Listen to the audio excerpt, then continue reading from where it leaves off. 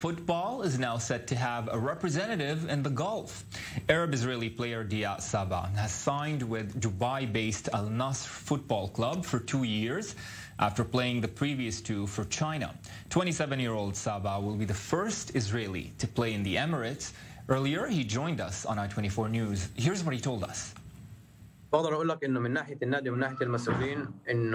people who welcomed me to the UAE gave me the best welcome I could have hoped for. It's one of those moments you wait for your entire life as a player. Every official I spoke with gave me more reason to feel comfortable, made me feel supported and a part of their family. They said they want me to focus only on the game, and they will take care of everything else I need as a player. I can tell you also, they promised to help me in every way with moving to the UAE. So if there were any concerns, they helped me to put them aside. Now,